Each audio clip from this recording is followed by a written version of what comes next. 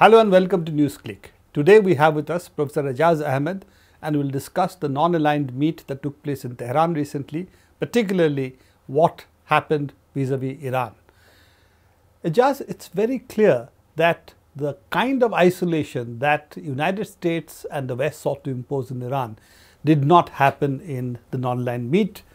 120 countries attended, lot of heads of states went there, and even the United Nations Secretary General Ban Ki-moon attended when he was told not to by the US.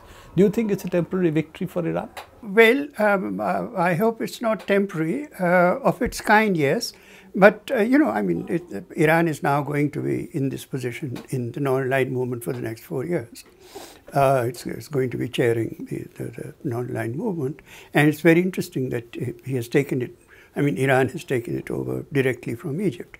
What I was thinking very interestingly, Pravir, is what is now non-aligned movement?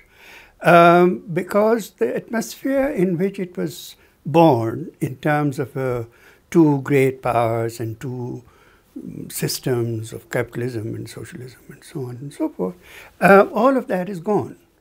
So what you then have is that except for a small handful of countries which are not aligned with the United States, all the countries are aligned with the United States.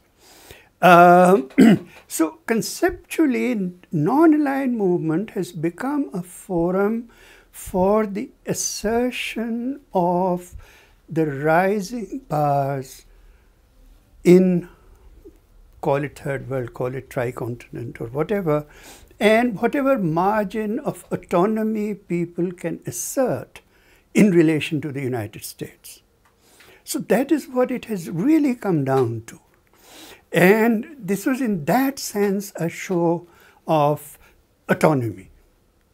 Iran is one of the very few countries, there are 3 or 4 in Latin America, which are not aligned with the United States. And for all of these countries which are aligned with the United States to stand up there and assert that one fundamental right, that the United States, and under the pressure of the United States, even the Security Council in a certain sense, is trying to deny Iran. They affirmed it resoundingly.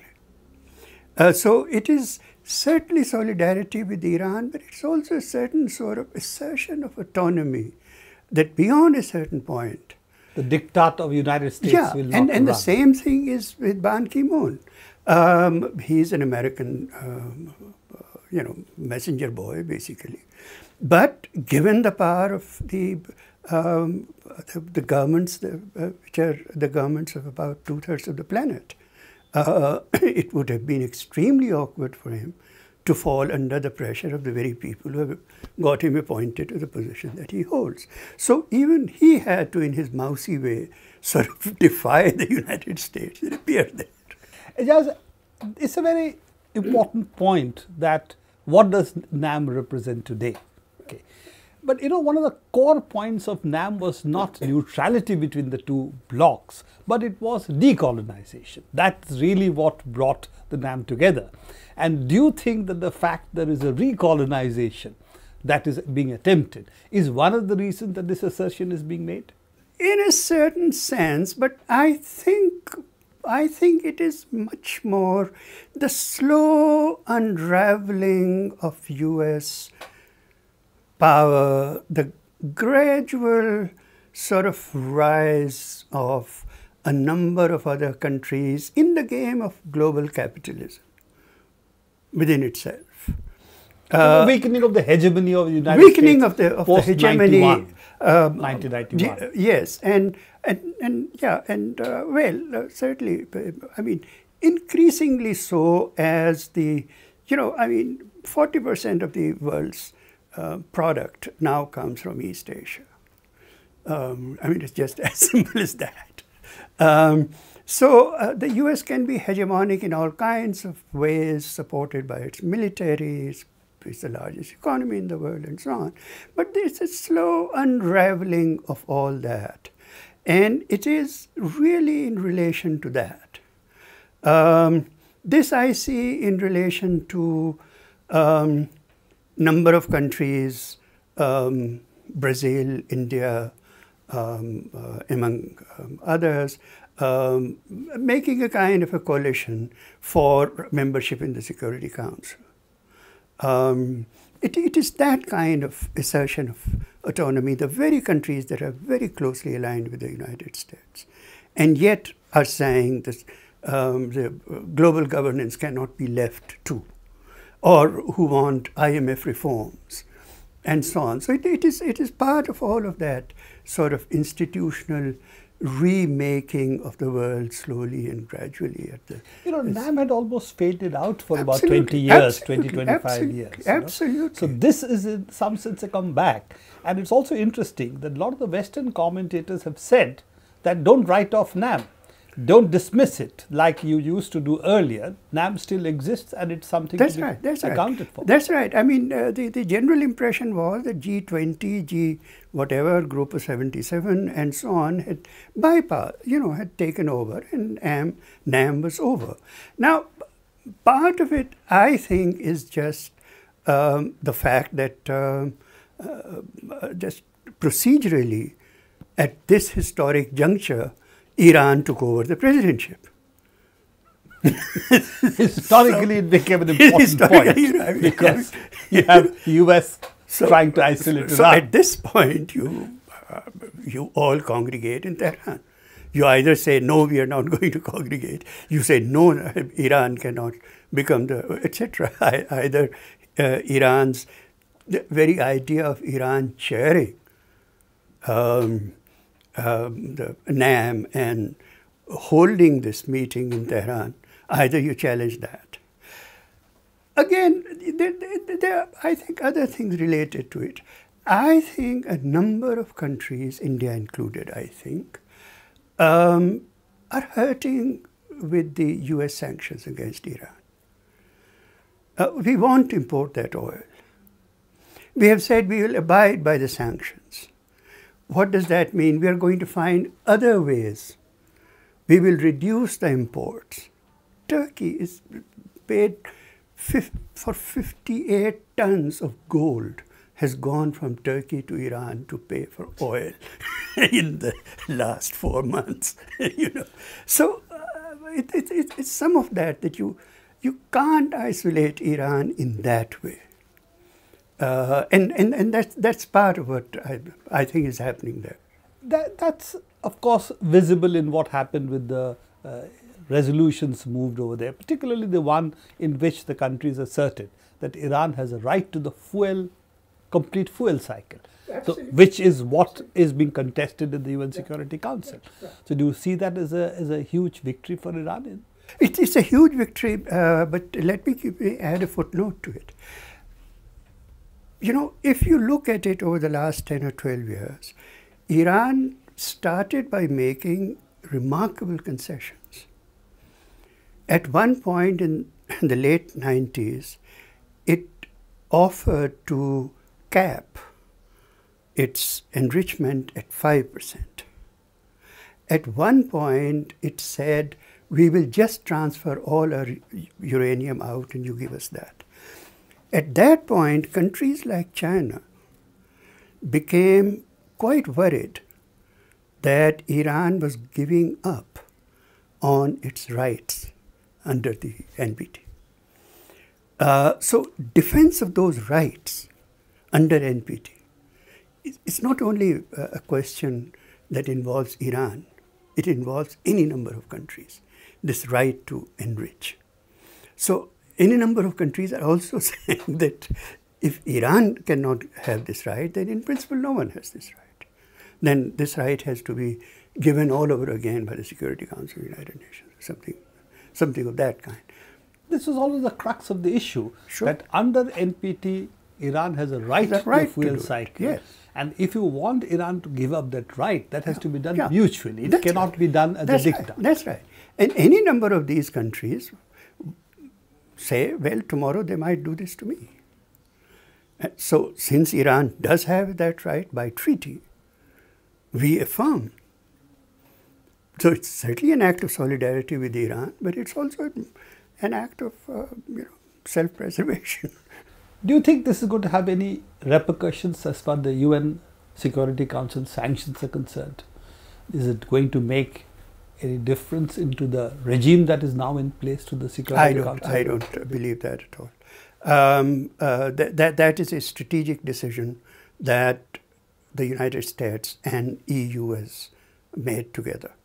Precisely at the time when this is happening, Canada has withdrawn its ambassador and dismantled its embassy in Iran and declared the Iranian diplomats persona non grata. Precisely at the time when this is happening. Canada has gone much further than anyone else, but this is a strategic position that the Western countries have taken. It's also interesting that both the United States military as well as Israel, the security apparatus over there, do not want a military strike on Iran. Absolutely. So, given that, do you think the danger of war has receded, or do you think after the elections in the United States, the danger has come back? I have never believed that there was any danger of war. I think it was rhetorical, and finally Dempsey, speaking for Obama basically, the US Chief of Staff, has just put an end to it. And the interesting thing is that Hayden, who's the former chief of the CIA and who is one of the key advisors for Romney, has repeated what Dempsey said. So it's a bipartisan position. And this is also what the security apparatus in Israel is saying, that you cannot have a strike on Iran. You see, the rhetoric was getting completely out of hand. And Israel, whatever it is, in other respects, is also among that elite that rules Israel, a very sort of peculiar kind of country that serving heads of the intelligence agencies and armed forces can issue statements of that kind and all that. I never believed that there was any chance of a war, of a strike. I always believed that this was a bargaining chip with the United States. And Obama kept giving Israel more and more, and finally at some point they just put their foot down to shut him up. And I personally believe that it may well be that those key figures of the past and present Israeli establishment did it with a US nod. When we look at Syria, Iran did not successfully get its position on Syria through the NAM. In fact, it appeared that Syria was isolated and most countries refused to back it. So do you think that on that count Iran has lost in the NAM? I think that we should look at the positive things that have happened in the NAM and be happy. For the rest, NAM is right now, as I said, the coalition of pro-American forces. If you have Qatar and Saudi Arabia and all of that, whether technically members or not, and Turkey and all of them there, and all the US pressure and all that, what else do you expect on Syria? Iran is isolated on the issue of Syria, and that isolation came out. And in fact, it could have come out worse, except that the meeting was happening in Iran. So I think there was some restraint. Otherwise, it could have come out worse. Iran did not press the Syria issue when it found it was isolated. I think there had been diplomatic consultations all over the place, and Iran knew how isolated it was. Just before NAM, there was a meeting of the Organization of Islamic Countries, and that had been, there the Saudis and the Qataris had been quite ugly, and Iran had sent very high level, the highest level delegation possible. All the high officials were there, and my own sense is that that laid the groundwork for this kind of thing at NAM. NAM also asserted the right of Palestinians for their own country. That, of course, it always has. Again, will it make any difference on the ground, or it is just one of the rhetorical positions that NAM has taken in the past? I don't think NAM positions make that much of a difference. Because Iran is an absolutely burning issue, and so is Syria. These kind of things matter. Otherwise, the rest are routine positions. So, on the whole, NAM, a reassertion of, shall we say, the emerging powers in what you said, the third world countries coming together, giving it some kind of new life again. Reassertion of Iran's right to the nuclear fuel cycle. These are the positives. Negatives are on other issues. It continues pretty much as it was. Shall we say that's the sum total? Yes, and in this day and age of, I mean, US hegemony is getting eroded in the long wave, but in the immediate sense, it's a gathering of people who are completely aligned with the United States. And the US still remains the most dominant military power on the earth. Absolutely, yeah. Military and also economic. I mean, Thank you, Aijaz, for coming to Newsclick and discussing with us what is a very important landmark revival, hopefully, of NAM as an important player on the global arena, if not in its past form, but at least in a new form. Thank you very much. Great pleasure.